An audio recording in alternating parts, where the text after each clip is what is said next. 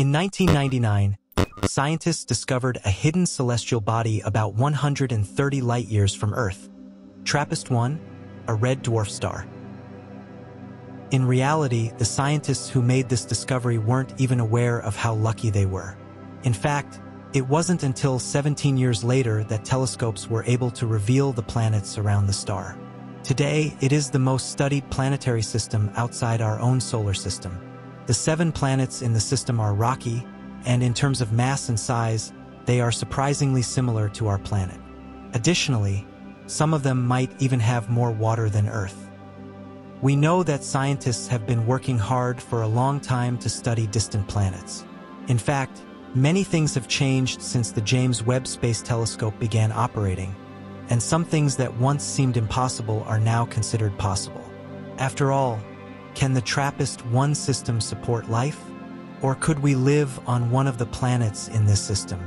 The James Webb Space Telescope was designed to study the early periods of the universe, when galaxies and stars began to form.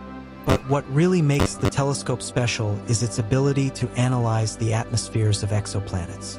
The telescope's near-infrared spectrometer and mid-infrared spectrometer can measure a different light spectrum emitted by distant celestial bodies. This helps scientists determine the composition and temperature of the planets and their atmospheres. Moreover, the James Webb has a powerful infrared camera capable of seeing beyond the thick cloud layers of exoplanets and helping us study the geology of those celestial bodies.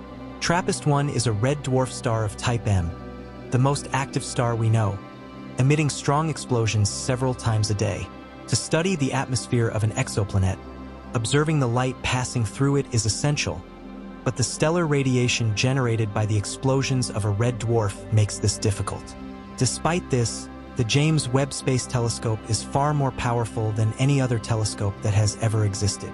To give you an idea of the device's sensitivity to detect brightness fluctuations, we can use an analogy. It can observe 10,000 light bulbs and identify when 4 of them go out. So, what has the telescope discovered so far about the TRAPPIST-1 system? Recent observations indicate that the closest planet to the star in the TRAPPIST-1 system has a very thin atmosphere, or perhaps none at all, and is probably just a chunk of bare rock. This planet, called TRAPPIST-1b, is a rocky world with scorching temperatures. With a surface temperature of 446 degrees Fahrenheit, it closely resembles Mercury from our solar system, meaning it is outside the habitable zone. Further out, we see another planet orbiting the red dwarf, TRAPPIST-1c. In the past, it was thought that this second planet in the TRAPPIST-1 system resembled Venus. However, data from the James Webb Space Telescope revealed that scientists were mistaken. The planet does not have a dense atmosphere like Venus. Therefore, the temperatures on the daylight side of this planet are around 224 degrees Fahrenheit. Still, TRAPPIST-1c is considered the coldest rocky planet discovered using this new observation method. So, is it possible to find water under the harsh conditions of these planets? Although water may have existed on these hot lands in the past, it likely evaporated long ago. However, new research suggests that other planets in the system could have remained cool enough to retain water in liquid or frozen form. The first of these planets is TRAPPIST-1d. TRAPPIST-1d has about 30% of Earth's mass and approximately 180% of its radius. Due to its small mass, the planet likely doesn't have a dense atmosphere or heavy elements. However, it shares similarities with Earth in terms of the amount of light it receives from its star. Located near the inner edge of the habitable zone, the temperature of TRAPPIST-1d would be around 48 degrees Fahrenheit if it had no atmosphere. For comparison, without the greenhouse effect, Earth's surface temperature would be about 0.5 degrees Fahrenheit. Still, the most exciting feature of this planet is that it could contain 250 times more water than Earth. Even so, the habitability of the planet remains uncertain. There is one factor that could change this: the albedo, the measure of how reflective a surface is. Albedo indicates how much of the solar radiation that reaches a surface is reflected back into space, rather than being absorbed. The albedo value ranges from 0 to 1. 0 means all radiation is absorbed by a black surface, and 1 means all radiation is reflected by a white surface. Earth's average albedo is 0.3. So, If TRAPPIST-1 has similar values, it could create conditions conducive to life forms, as water vapor acts as a greenhouse gas. However, planets with an albedo similar to Earth's could avoid an uncontrolled greenhouse effect. Scientists believe that TRAPPIST-1d could be covered by a global ocean. However, for life to develop in this ocean, a tidal heat flow 20 times stronger than Earth's would be needed. This tidal heat flow is a special form of energy generated by gravitational interactions with nearby celestial bodies. On TRAPPIST-1d, this energy would serve as geothermal heat, sustaining chemical reactions in the ocean. Additionally, some types of life on Earth obtain their energy not through photosynthesis, but through chemosynthesis. This means TRAPPIST-1 could harbor unique forms of life that do not rely on sunlight. If the planet has a thin atmosphere, the twilight region, the line between day and night, could also be habitable. The fourth planet in the system, TRAPPIST-1e, is the most promising. This celestial body is dense and highly rocky, with a composition similar to Earth's. Located in the habitable zone of its star, TRAPPIST-1e could have a thick atmosphere rich in oxygen, and being very light, it may have lost all its hydrogen.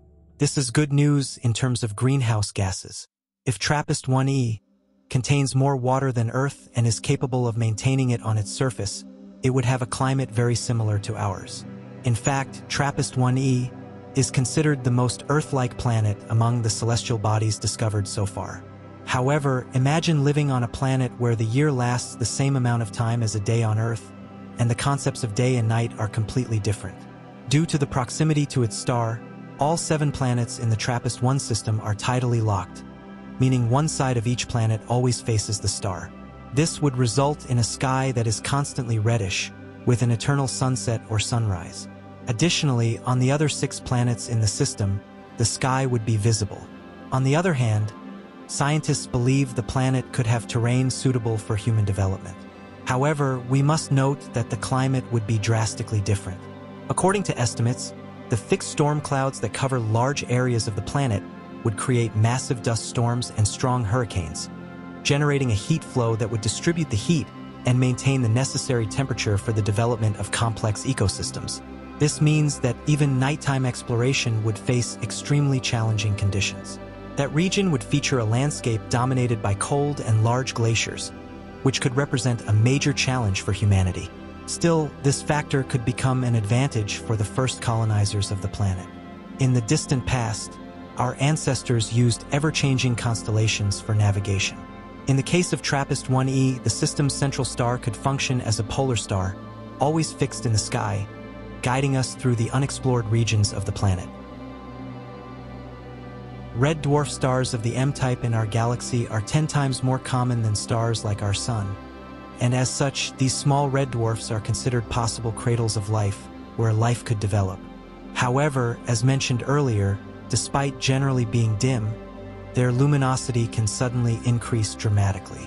On the other hand, some scientists believe that the eruptions in the TRAPPIST-1 star could be beneficial for life on nearby planets. These eruptions emit large amounts of energy, and this energy could initiate the formation of important molecules, such as amino acids, which are fundamental building blocks for life. Therefore, the high-energy radiation from the eruptions could sterilize a planet's surface and destroy its atmosphere, but it could also provide the necessary energy for the development of primordial life forms. Furthermore, data indicates that the TRAPPIST-1 star is relatively safe, with its eruptions being about 30 times weaker than those seen in other red dwarfs. However, since the 7 planets in the system are very close to each other, the effects of the eruptions may be noticeable. This also means that the auroras on TRAPPIST-1 would be very different. Although we are advanced beings, our bodies are still very fragile. Therefore, weak but frequent solar flares could represent a constant threat to our health. The auroras on TRAPPIST-1 would allow us to detect the flashes of light coming from those eruptions. In other words, if we were on that planet, we would need a thicker ozone layer and a stronger magnetic field to survive. Additionally, we would need to develop our technology to protect ourselves from solar events. In fact, we could survive on that planet by building special shelters equipped with protective materials and advanced life support systems to shield us during periods of intense space radiation. On the other hand, since the gravity of the planet would be about 193% of Earth's gravity, movement there wouldn't be very different from what we experience on our planet.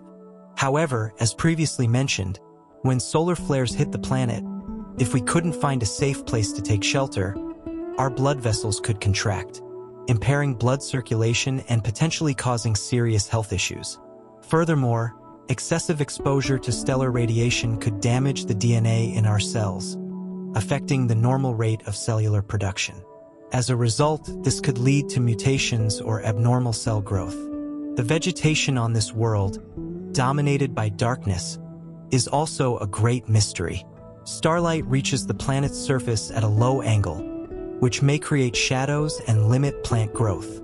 To overcome this, one idea could be to use a concept similar to the Hanging Gardens of Babylon, where plants would be suspended on multi-level platforms to receive sunlight from different directions.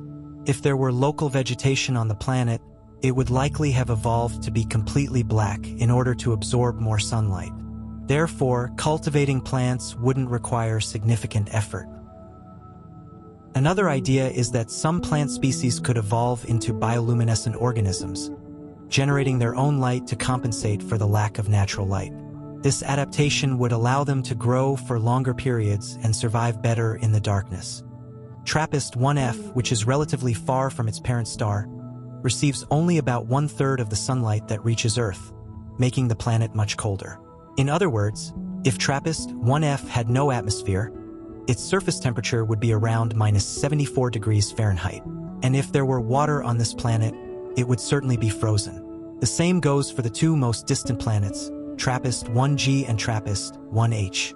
Although data indicates these planets are rich in water, it is believed their surfaces are covered in ice. However, since TRAPPIST-1G has a mass about 20% greater than Earth's, it could potentially retain its atmosphere. Therefore, if the planet were able to maintain a heat distribution layer and had active volcanism that provided the greenhouse gases needed to sustain an atmosphere, we could be talking about an aquatic world. Or perhaps the planet has an underground ocean filled with exotic life forms. Scientists estimate that, if this were possible, there could be an ocean as deep as 416 miles on that planet. For comparison, the average depth of Earth's oceans is around 2.3 miles. Observing TRAPPIST-1H, the most distant of the 7 planets in the system, we see that it is not heavily affected by stellar radiation. In fact, if it were in our solar system, it would be located between Mars and Jupiter. The surface temperature of TRAPPIST-1H is estimated to be around -148 degrees Fahrenheit. TRAPPIST-1 is a star that has been cooling for 7.6 billion years. Therefore, all of these planets have undergone extreme conditions in the past due to intense heat, which could have caused water to evaporate into space and the accumulation of dense atmospheres. When solar winds impact these planets, water can be dispersed into space. However, astronomers are using updated data to create more precise models of their atmospheres. In the past, it was believed that a star's heat dissipated from a planet's surface through convection, with hot air rising and cold air sinking. But scientists have discovered that celestial bodies are more complex and that atmospheric gases behave differently at various altitudes. Recent research suggests that the planets of TRAPPIST-1 may not have heated up enough to melt their mantles and crusts. This means that, even after the star's cooling, large amounts of water could still be trapped within the rocks of these planets. However, the current conditions on these planets are likely inhospitable. On the other hand, red dwarf stars are known for their extraordinary longevity. The TRAPPIST-1 planets still have billions, perhaps even trillions, of years of evolution ahead. Who knows? Maybe one day, these now hostile worlds, whether scorching hot or completely frozen, could harbor life and become habitable environments. In the coming years, the James Webb Space Telescope will bring us more information about these Earth-like planets. And what do you think? Could there be life on any of these planets? Share your thoughts in the comments. See you in the next video.